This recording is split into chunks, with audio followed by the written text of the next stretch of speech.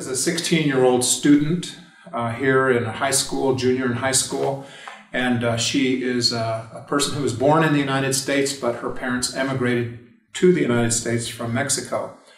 Jessica maintains a very, very close relationship with her family, her father especially, who is a contractor, and her mother, who is a stay-at-home mom because she has two siblings, younger brothers 4 and 8, whom Jessica also helps care for. And her mom, who cares for her and is a very nurturing person, very tight-knit family. The reason for this consultation is that this sexual assault occurred at a party, and that she's been, ever since this assault, experiencing a great deal of anxiety and sadness. And normally, as she had been doing very, very well in school, in the top 10% of her high school class, but since this assault, she's found it very difficult to concentrate. Her grades have begun to show the effect of that. She's shutting down and can't remember periods of time where she's blocked out. Of great concern is that she's begun to cut on her arms and on her legs. Jessica's family, and I think this is important in light of the topic of this module, is a very close-knit, conservative, socially conservative Catholic family, and she's very close with them. And they have this relationship that she has with her father is one of intense protectiveness on his part. He's someone who has commented to her recently as a young woman that she doesn't seem to be dressing appropriately, that she is missing curfews. In fact, he made a comment to her recently that the manner in which she dressed made her look like a prostitute and that she was asking for something bad to happen. Well, Jessica has stated to the previous consultation, that she, ever since she's been assaulted, she hears this comment that her father made to her again and again in her mind. Jessica's mother, as I said, is very nurturing, but Jessica is concerned that because of the degree of nurturance and intimacy that they have, that her mom would not be able to cope with the fact of a traumatic sexual assault that she experienced. And so she's reluctant to tell her mom, and she's very reluctant to tell her father. She has an extended, close-knit extended family as well, and especially she has a bunch of relatives still residing in Mexico. One of her relatives, a cousin, was sexually assaulted a few years ago at the age of 18 when she went out to a club in Mexico.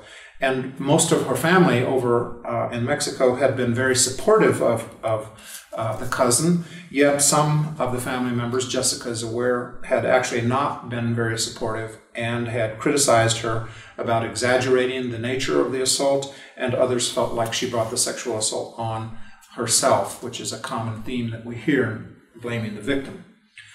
Some of the additional facts that might be pertinent to understanding this next session are that in the first interview she was very anxious. As I said, her greatest fear is confronting this fact of her assault with her parents.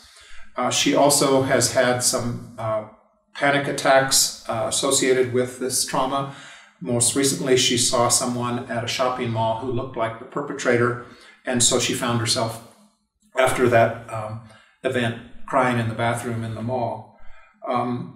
The issue of cutting is, she recognizes, not a healthy way of coping with her stress and the traumatic events, but at the same time, she doesn't know quite how to cope with this.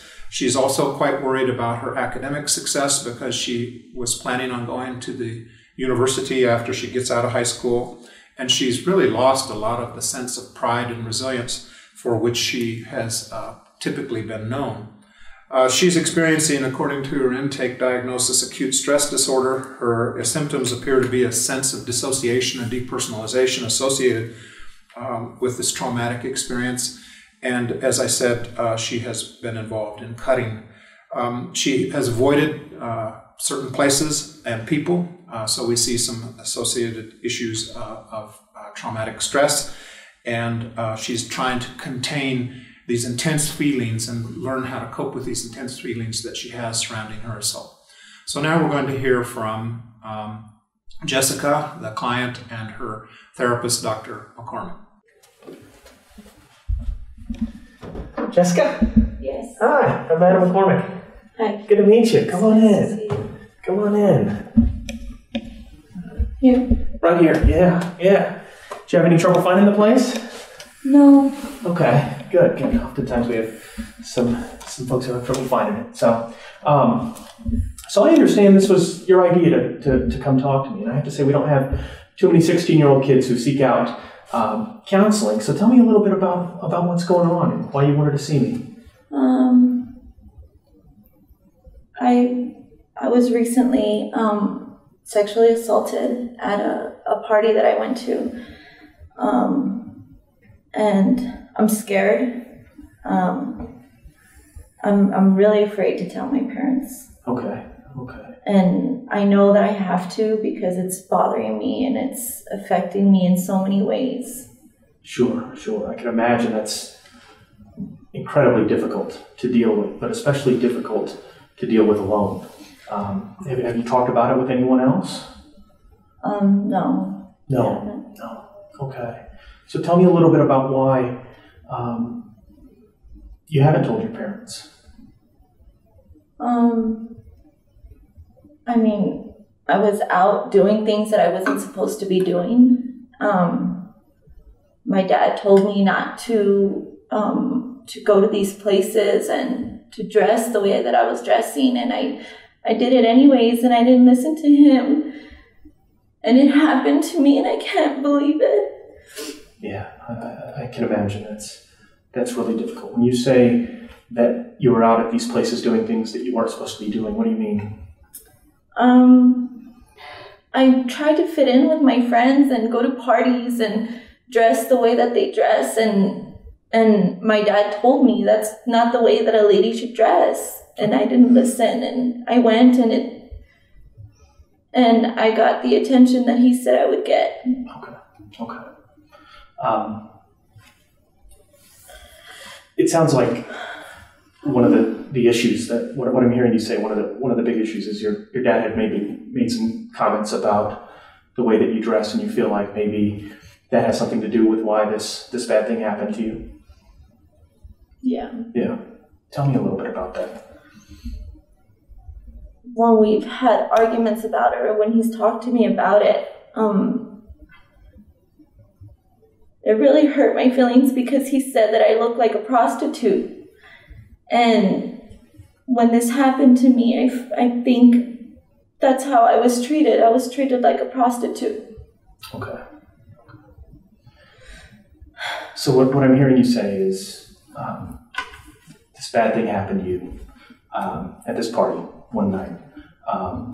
And Dad had made some comments previously about how wearing these clothes or going to these places could potentially be an invitation for this to happen, and that's keeping you from talking to your dad about this. Yeah. I know he's going to be mad, and he's going to be ashamed of me and disappointed. Yeah. Why do you think he's going to be mad? Because that's not like me. Okay. It was never like me to do that before. I never would have done that before. So talk about, you say that's not like you. What would be like you? He was always proud of me. Me and my dad are very close. He was always telling me that he expected a lot from me, and I have 2 younger brothers that look up to me, and he's always telling me that they want to be just like me, and they want to be good students like me, and I have so many opportunities, after high school, and I think all of that has just gone out the window. Okay. Tell me a little bit more about when you say this has gone out the window. What do you mean by that? I think if I tell them, or if people know, I'm not going to be like that anymore. They're not going to see me as a role model for my brothers and the one in my family that went to college and the one that got the good grades, and I'm not going to be the good girl anymore. How do you think they're going to see you? Like my dad said, I'm going to be seen like a prostitute, or I'm going to be disrespected everywhere that I go. Okay. So when you say you're not going to be seen like the good girl anymore, why do you feel that way?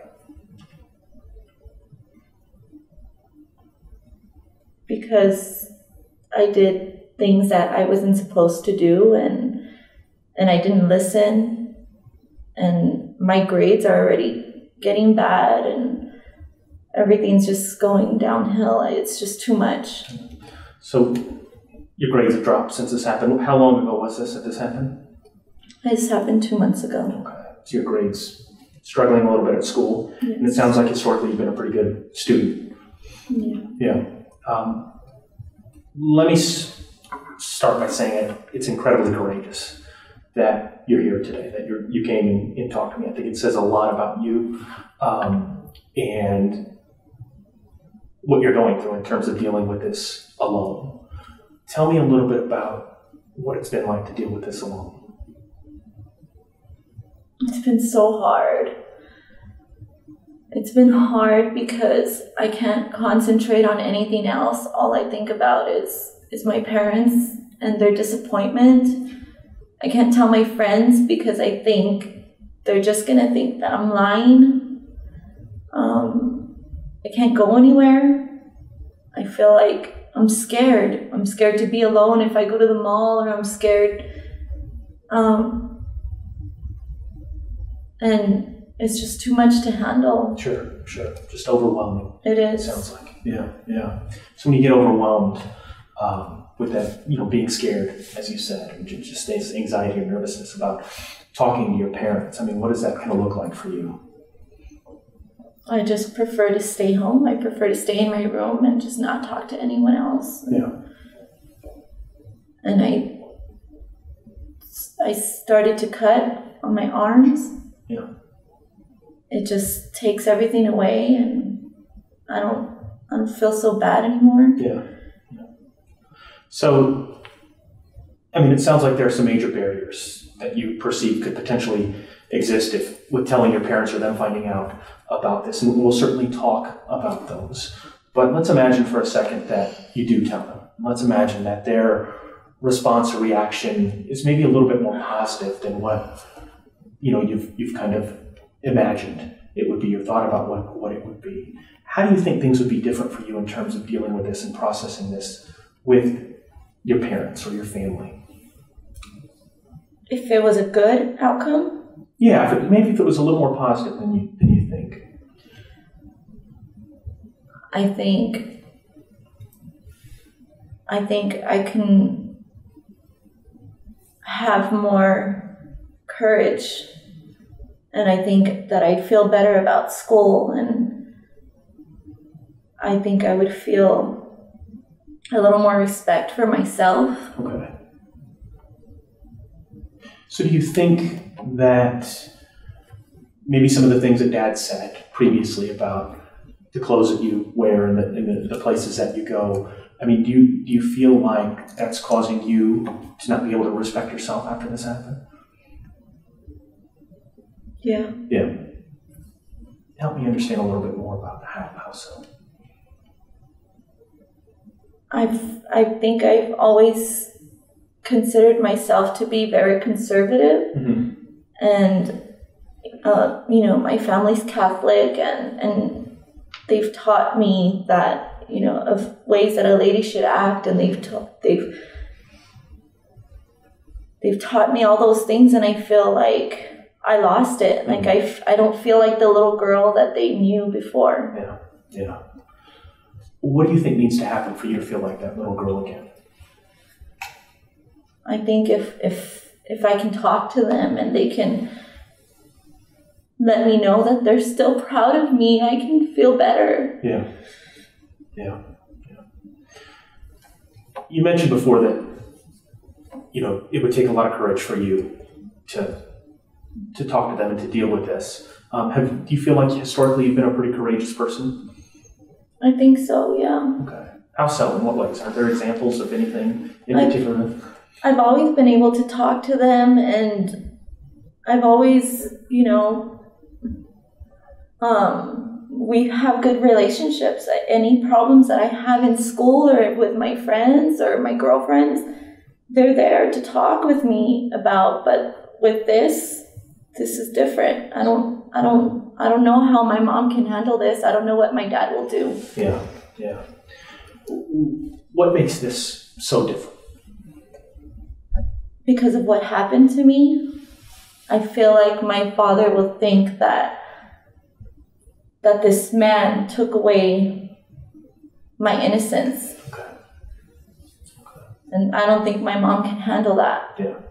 So it's what I'm hearing you say, maybe it's just going to be too overwhelming for mom and potential for dad to feel like your innocence has been taken from you, and this possibility that you feel like he's going to feel that in some way that you've invited this.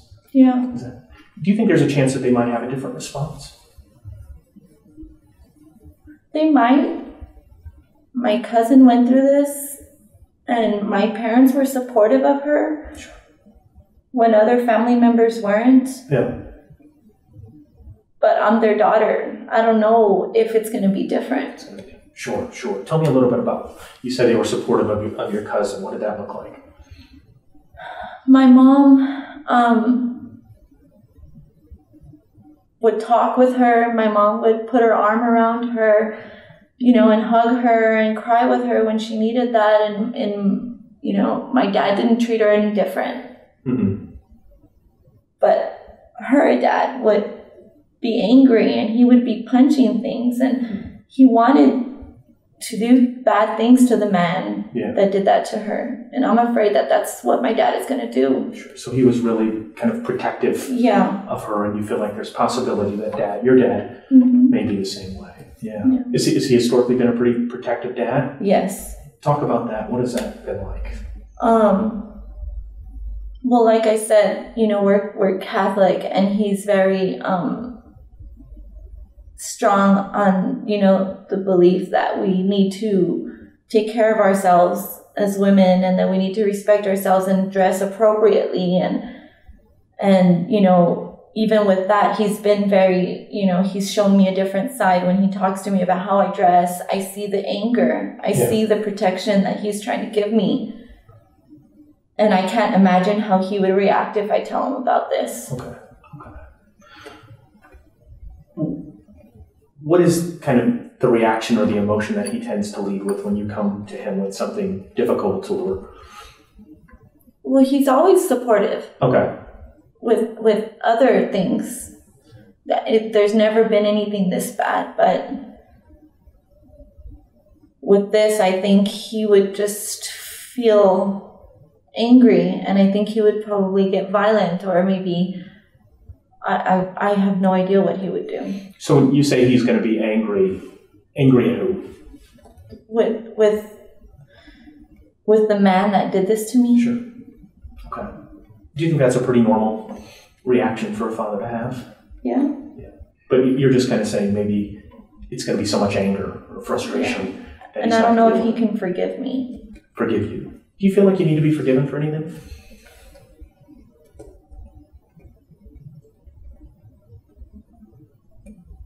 Oh, I don't think that I asked for this, but my dad would always tell me that I was dressing like if I was. Yeah. What do you think his intentions were when he made those comments about the way you dress? Well, I think he was just trying to keep me safe. Okay. Yeah. Do you think that young ladies or girls who dress a certain way are inviting or putting themselves at risk or at any way responsible for when these bad things, sexual assault or stuff like that happens? I don't think that it's their fault when it does happen. Yeah. And all my friends dress like this, and nothing's happened to them. Yeah. So let's imagine that there was another 16, 17-year-old young lady that experienced kind of what you've experienced here. And maybe she's having some of the same feelings as you. Maybe her relationship with her father, is very similar to that with your father, very protective. But maybe he's also made some comments about the clothing and that type of stuff. What kind of advice do you think you would give her? What would you tell her?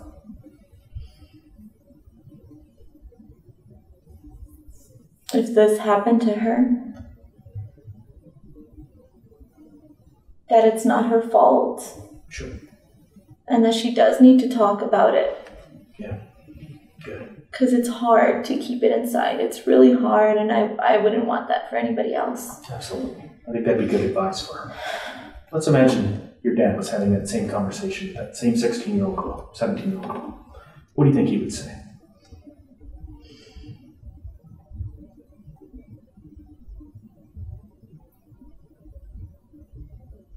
If it were my dad, I think he would be caring, and I think he would show her support, and he would hug her and be there for her. Mm-hmm. I think my dad would do that. Sure. So, do you think he would be able to kind of begin by saying what the consequences are of this awful thing that happened, and be able to identify with the emotions that she's experienced in terms of the pain and the sadness and the fear and that kind of stuff? Yeah, I don't think he would want her to feel that way. Sure. I think he would want to be there for her. Yeah. So, with you, I mean, you've said that it's a little different with you because it's your father, he's very protective. You guys have kind of had this ongoing feud about clothes and where you go and that kind of stuff. All normal teenage stuff. I'm sure all the same stuff that your friends are dealing with many of their fathers and parents. Is that right? Yeah. But you said it's going to be a little bit different. Do you think with you that your dad would be able to begin by looking at the pain and the sadness and the fear that you've been dealing with before he looked at some of the other stuff that you were kind of afraid of? Yeah, I definitely think he could. Yeah. Okay, good. So how are you feeling about potentially talking to him in particular? We'll move on to Mom next. Where are you at with talking to Dad? Well, now that we've used that example, I have an idea in my head that he may be supportive in the way that I need him to be right now. Yeah. But do you still have a little bit of concern or fear that he might ascribe some blame to you? I'm nervous, yeah. Sure. Of, I told you so. Yeah. I'm a little afraid of that. Sure. But I don't think I think I prefer his support. Okay. Yeah. So let's imagine that you do have that conversation and, he's very supportive and loving and very nurturing, but very protective as well. And maybe in the context of that, let's imagine that he does make some comments about, I told you so, or I told you not to dress that way, or I told you not to go to those places. I mean, how do you think you would handle that? What would that look like for you? I think I can handle that because he's being supportive. Okay. I think all I care about right now is just being able to talk to them about it. Yeah. And I know that he's just being a parent when he tells me those things. Okay. I know that he's just worrying about me. Sure. Yeah. But I think I can handle it. So what I hear you saying is you feel like you would be able to identify maybe some of the strengths in why he might have that reaction. Yeah. At the same time, I mean, are you able to kind of externalize or to be able to recognize that even if he says that this bad thing that happened to you had absolutely nothing to do with you, that you're not at all responsible for that? Yeah. You are able to do that? Yeah, I think so. Okay. So let's talk a little bit about Mom. You said initially that you just feel like it would just be too overwhelming for Mom to deal with this. Tell me a little bit about your relationship and why you think that. My mom is the softer one. Okay. She's more emotional. She's always worried. Okay. And I'm afraid that if I tell her, this will just be too much for her. And she did everything, by the book. She did everything that she was supposed to do. She got married first and, by the church. And I feel like she's going to be worried about my womanhood or my childhood or things like that. Yeah. So, I mean, essentially, Mom has done everything just right as a parent, done everything that she could in terms of showing love and nurture and supporting you all, but this bad thing happened. No fault of yours, no fault of hers, all the fault of this other person, right?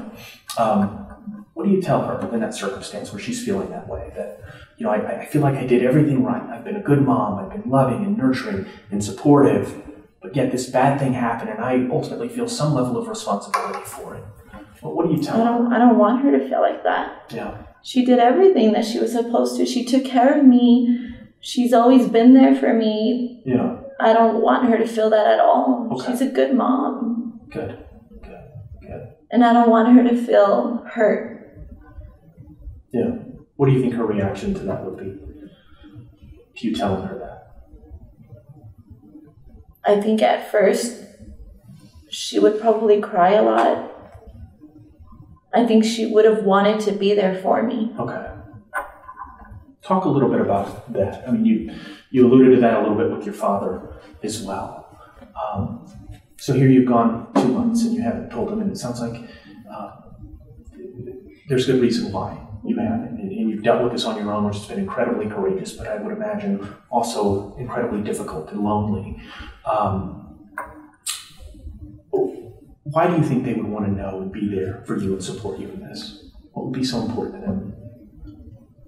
My mom would hate the fact that I've been going through this alone. She wouldn't want me to. Sure. Especially after she knows, how I've been handling it. She would have wanted to be there for me. Okay. Yeah. So, although it might be overwhelming, although it might be difficult to hear, although she may experience some level of responsibility for it, ultimately you think she would want to know and want to process it and be there and support you as you're dealing with this? I think so. Yeah. What does that say about your parents, do you think?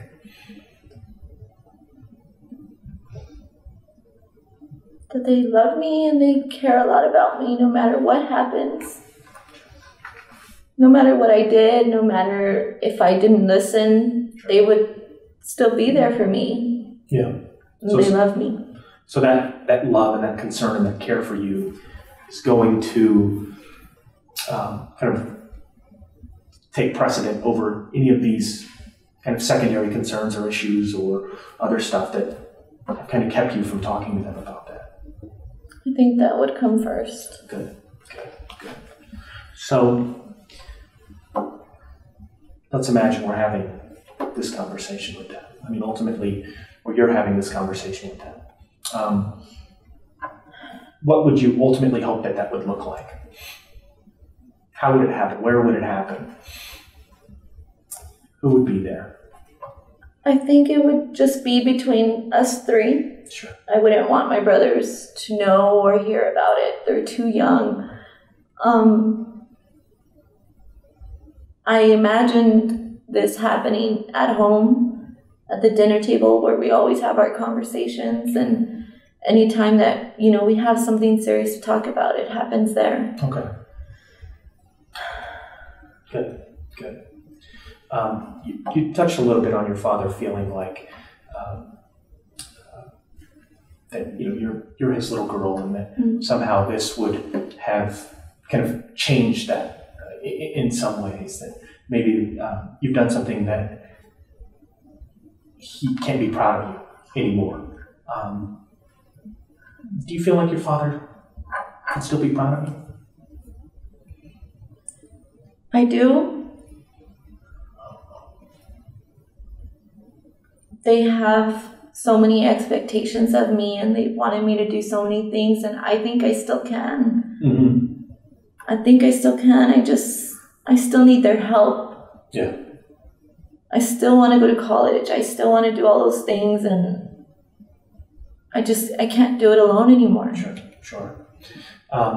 You touched a little bit on the fact that, your grades have slipped a little bit.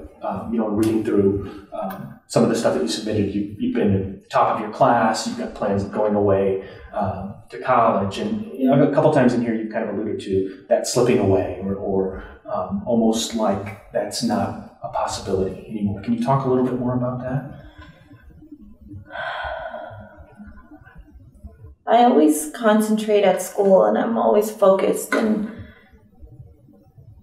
now when I'm in class, sometimes I miss the whole thing. I miss the whole class. I don't remember any of it. Mm-hmm. Sure. Yeah.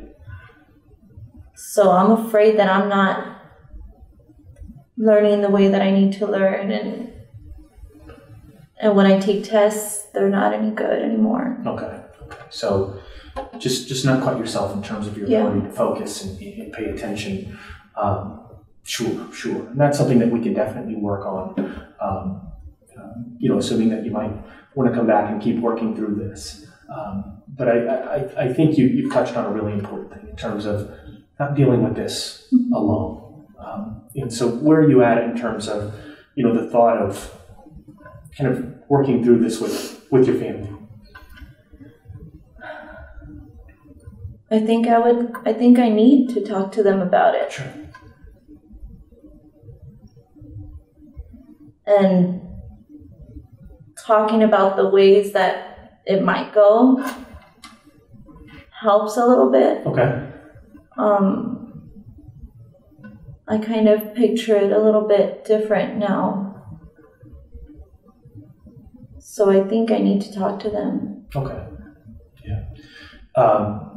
You've touched a lot on the issue of courage and bravery and that kind of stuff. And I think it's evident, obvious, that you have a lot of courage and a lot of bravery and a lot of resilience. And I know, throughout your life, you've kind of shown that resilience in terms of being at the top of your class, being such a good sibling, being such a good daughter. And there's no question that you are all of those things. But I think you coming here shows a lot of courage, and you coming to talk and seeking this out. There aren't a lot of 16-year-old kids, 17-year-old kids who do that. And I think it shows a lot of insight and a lot of resiliency and a lot of courage.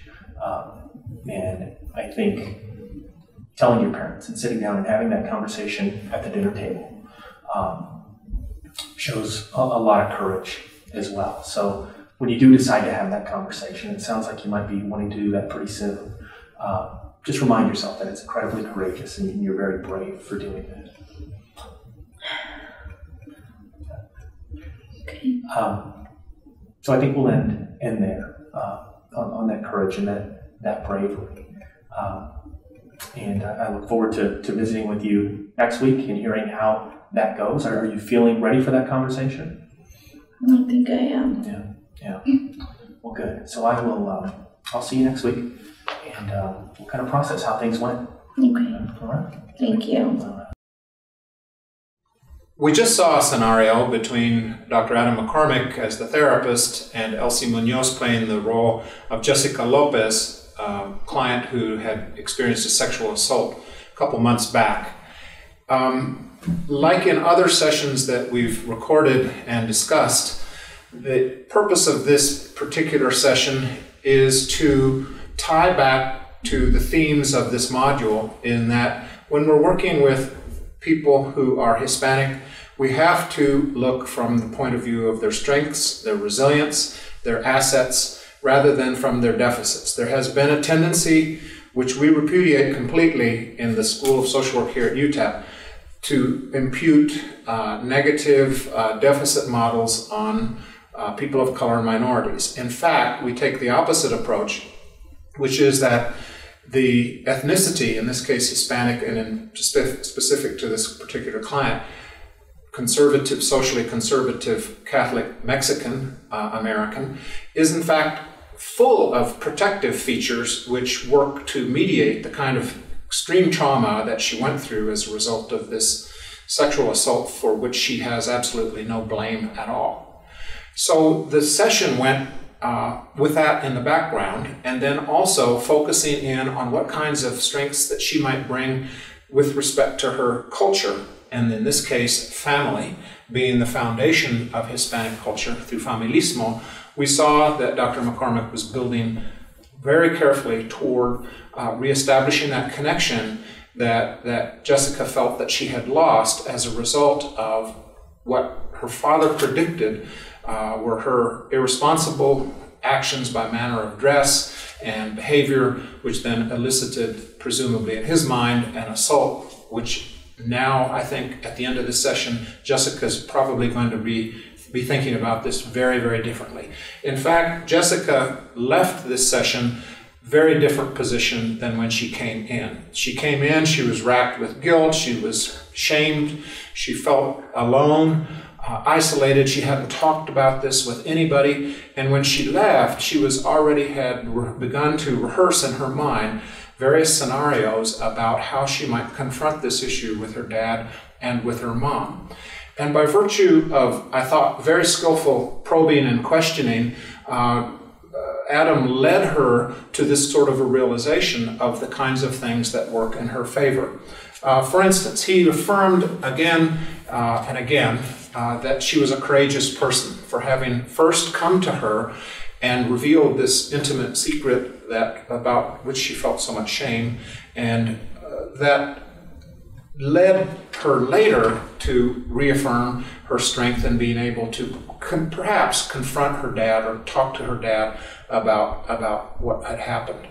There's a tendency in Hispanic families, we've seen in our own practice in this community, to rally around teenagers when they're in a situation where they're troubled. I'll give you an example that's very common in the border region where we work, and that is when a teenage woman has an unplanned pregnancy outside of a stable relationship. Often that's a shock to the system because of traditional social values and Catholicism of monogamy or chastity and what have you. And yet we see again and again people rally around the teenage daughter and give her that sort of a welcoming place, and the baby, when the baby comes into the world, is loved with complete and total acceptance and affection.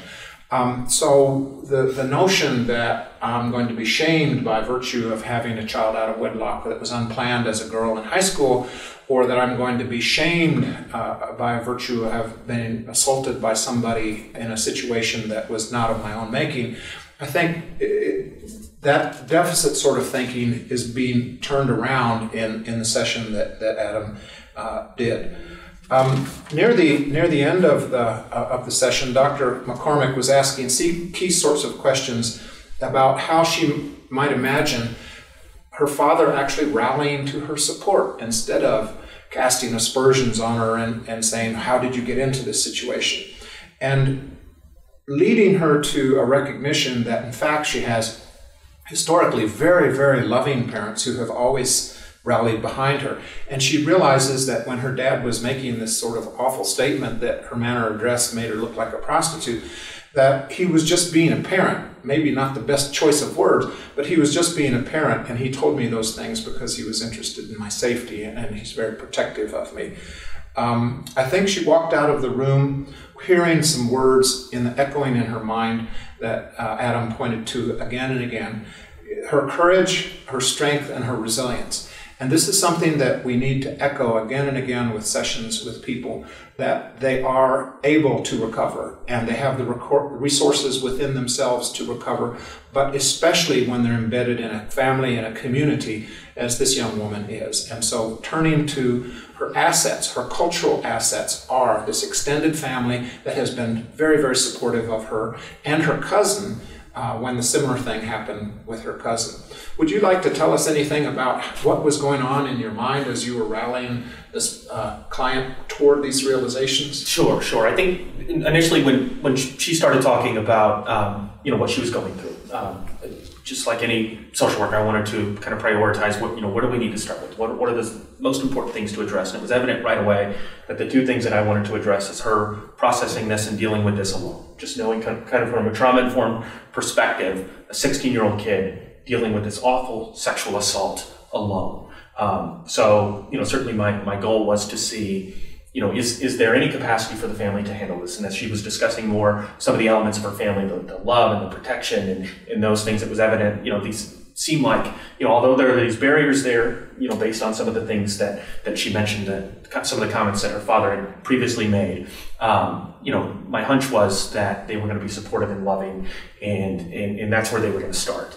And the other kind of top priority was to address that cognitive distortion of, her feeling some sense of blame, some sense of responsibility for this. So kind of more from a kind of feminist theoretical perspective, let's look at, let's make it very clear that that's not the case, and to ask questions for her to process that. And I was pretty comfortable that she was, a little bit a little better able to process that and recognize the fact that, she wasn't at blame. With more time, and assuming that I would have a lot more time with her, it's obvious that processing the trauma, working through this awful thing that happened to her, focusing more on the individual aspects would have been, very important to look at over a long period of time. But immediately, I wanted to see if there was any potential for her to process this and to talk about this with someone else. And it was evident that that certainly was probably going to be a possibility. So I just wanted to explore, we know kids who experience trauma, kids who experience things like sexual assault, physical abuse, sexual abuse, oftentimes focus on those negative thoughts and those negative cognitive distortions where they take a life of their own. And it was evident that these comments that her father made about her dress and inviting these bad things to happen to her have kind of taken a life of their own. So I wanted to process that, work through that, help her to recognize, one, where those comments come from. And I agree with you, Mark. I mean, they were wildly inappropriate comments and not beneficial in any context to say that to a young woman. But at the same time, for her to recognize maybe where that's coming from, that it is coming from a place of love and protection, even if it's, clearly created some real barriers to her dealing with this bad thing that happened to her. So, that's kind of what I was thinking. Let's tease out the elements, the strengths in this family, why it's so important for her to talk about that, and to do it in a way that she's able to process that and make those determinations without me just sitting down and saying, I really think you need to talk to your parents about this, and here's why. When we know that's not going to be effective at all. So those are what I really hope to do. And the other thing that I really hope to do, which I didn't think I did a good enough job, was looking at her resilience and some of the more interpersonal stuff in terms of her capacity to deal with this. I focused a little bit on, the courage and the trust, but I wish, with a little bit more time, I would have focused on some of that resilience and how she's been so successful, how she's been so resilient, such a good daughter, such a good sister, such a good student, and then try to incorporate that into this conversation that she's going to have with her parents. One of the more poignant moments was when you said, do you think your father could still be proud of you? And Jessica, I could see light bulbs going on in her head, that she was reconnecting with the thought that indeed her father could in fact be proud of her and would likely still be proud of her as he has in the past. And while she might have been concerned at an exaggerated level early on about his level of anger, probably I think at this point he was beginning to realize that the loving kind of support that's been her experience as a girl in this family and growing up now to be a young woman is probably going to prevail. And that's what she walked away with. ¿Hay algo que quisiera añadir, doctora? Pues este es un excelente ejemplo de la importancia de reencuadrar los valores culturales como es la comunidad, el marianismo, el machismo, el familismo, el respeto y el orgullo. Sí. Como si lo manejo con distorsión cognitiva, puedo sentir que me está haciendo daño y cuando se trabaja como terapeuta, puedo hacer el reencuadre y esto llevarlo a la resiliencia, a sanar. Very good. I hope this has been beneficial because I think it's very important that we start looking at the strengths and resilience even in a situation as traumatic as a sexual assault. Thanks.